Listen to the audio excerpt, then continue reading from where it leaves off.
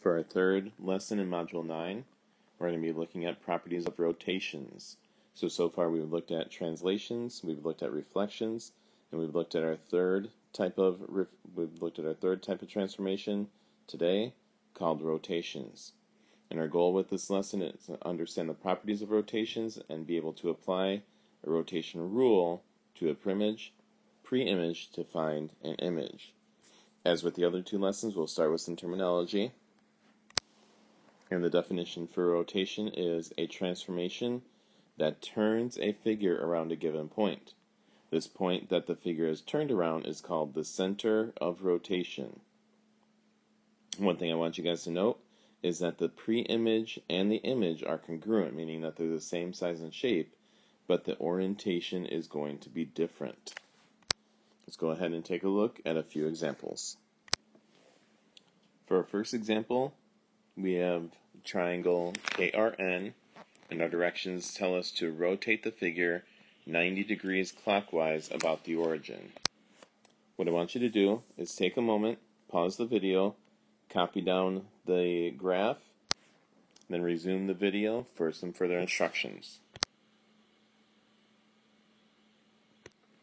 Alright, so you should have, by this time, copied down the graph. So what I want you to do is I want you to put your graph paper perfectly straight up and down on your desk or on your table, and I want you to place your finger right at the origin. Place your finger right at the origin, right here, and press down pretty hard so that you hold the paper firmly against your desk.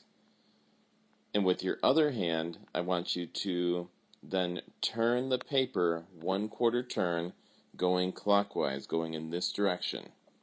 Okay, turn the entire sheet of paper 1/4 turn. That's the same thing as a 90 degrees clockwise rotation. Quarter turn is 90 degrees, a half turn is 180 degrees, 3/4 of a turn is 270 degrees, and then a full turn would be a full 360 degrees rotation. All right, but you should have your paper now rotated or turned 1/4 turn. Look at where your points for point K, R, and N are right now. You'll see that those points started off in the second quadrant, but now if we reorient it to where our x-axis and our y-axis are now sort of flip-flopped, we'll see that the figure is now in quadrant 1. So again, this would be easier to show if I could show you on pencil and paper, but it's not working on my iPad. So you're taking the figure, or you're taking your paper, and you're turning the entire paper 1/4 turn clockwise. That's, again, going in this direction. So a 1/4 turn. Taking the figure, rotating it 1/4 turn this way. Now when we make that 1/4 turn with our paper, we recognize that point R prime is now going to be at point 2, 1. Okay, originally R is at -1, 2. R prime, however, is going to be at 2, 1. And so that's where our R prime is going to go. Likewise with point K, the original coordinates for that are -3, 4. So -3, 4 for point K.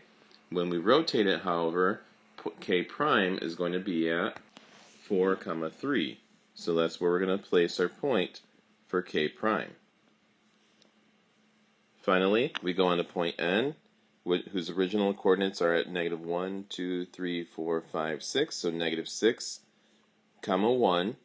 And then when we rotate it, N prime is going to end up at 1, 6. So N prime is going to end up here. Then once we've got our points drawn, go ahead and connect our lines. And we see how triangle K prime, R prime, N prime is a rotation of triangle KRN. So rotations are not quite as straightforward as translations and reflections might be. Translations and reflections, I would say, are pretty easy to do on technology and communicate over technology. However, with rotations, I think we're much better off doing these with pencil and paper so that we can actually go ahead and spin the paper and identify where the coordinates will be once we've spun the paper. Then we can remember where the coordinates are supposed to go, spin the paper back, and still place them in the correct location.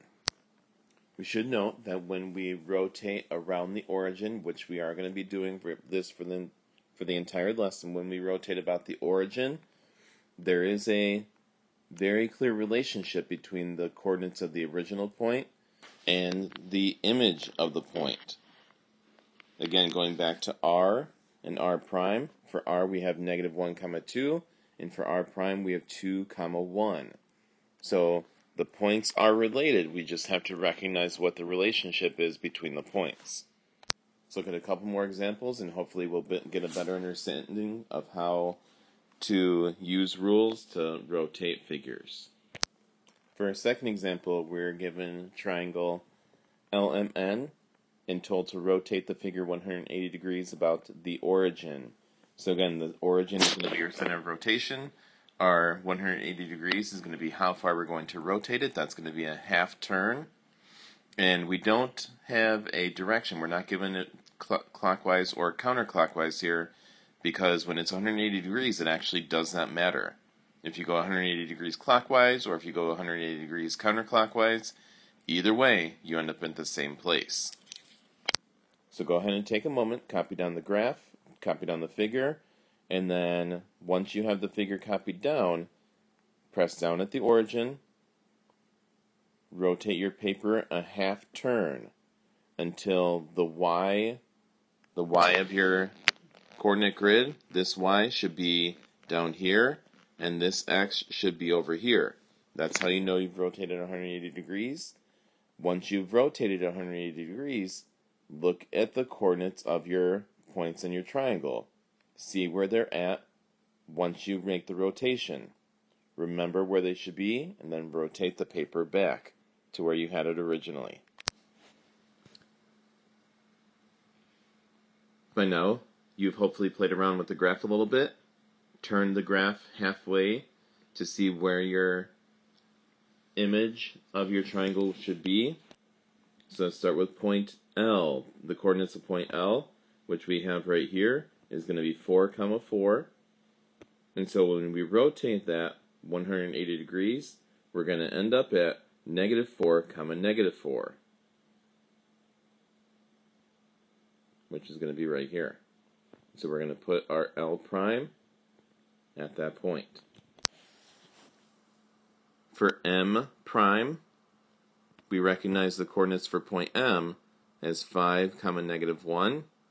So for M prime, the coordinates are going to be -5, +1. And we end up with M prime being right there. And lastly, we look at N. Coordinates for N are 2, 3. So the coordinates for N prime are going to be -2, -3.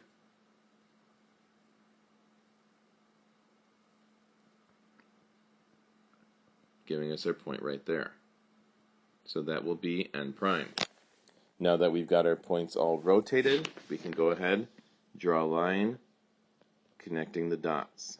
And again, you guys need to make sure that you are using rulers to draw your axes and to draw the lines of your shape. Let's take a look at one more. For our last example, we are given quadrilateral MATH, and we're told to rotate the figure 90 degrees counterclockwise about the origin. So for counterclockwise, we're going to be spinning it back this way, 90 degrees. So a quarter turn counterclockwise. So the top of your paper is going to go to the left. The bottom of your paper is going to go to the right. You're still pressing down on the origin and spinning the paper a quarter turn, but this time your quarter turn goes to the left. Take a moment and copy down the graph, make your spin, and see where you observe the points to end up after your quarter turn. Starting with point M, we see the coordinates of point M are 1, 4. And when we do a quarter turn to the left, when we do a quarter turn counterclockwise, we see that our point is going to end up at -4, 1. Now here's where using different colors really comes in handy because we're able to more easily distinguish the difference between point M prime and H. Because it's in black, I know that this point refers to point H, and because this is in brown, I realize that M prime is for that point there.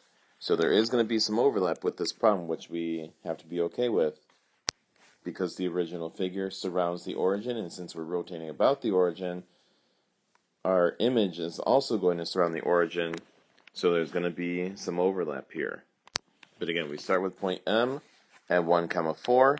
We rotate 90 degrees counterclockwise, and we end up with M prime at -4, 1. Now we move on and do the same thing with point A. Point A is at the coordinates 5, -2, and when we rotate that 90 degrees counterclockwise, we end up at 2, 5. And again, using different colors helps, because now I know that A prime is that brown point there. Next we move on to point T. Originally point T is at the coordinates 0, -3, and when we rotate it 90 degrees counterclockwise, T prime ends up at 3, 0, and I label that point T prime.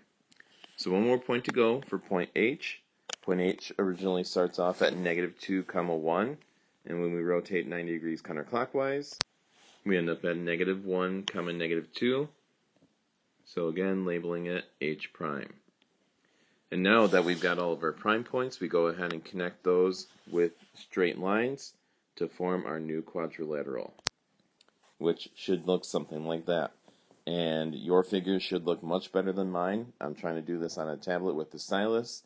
You guys are doing this on graph paper with a ruler, so that all of your lines should be perfectly straight.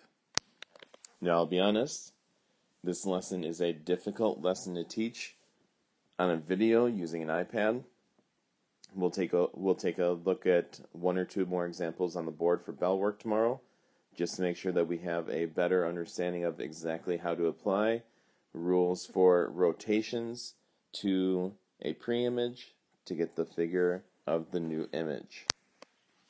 I'm hopeful that after watching this video you have a better understanding of the properties of rotations, and that you are able to apply a rotation rule to a preimage to find an image. Write down any questions or comments, concerns that you might have, so that we can go over those together in class.